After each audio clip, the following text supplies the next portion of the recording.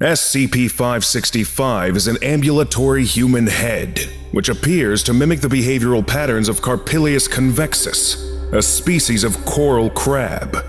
Its chief method of ambulation is the manipulation of tendrils of unfurled brain matter. These tendrils are often utilized as legs, allowing SCP-565 to scuttle along the seafloor like a crab, but occasionally are operated for motion and manipulation in a manner similar to the tentacles of an octopus or jellyfish. To date, Foundation research has proven inconclusive on how and why SCP-565 remains animate, or how it is able to manipulate neural tissue in a manner suggestive of musculature.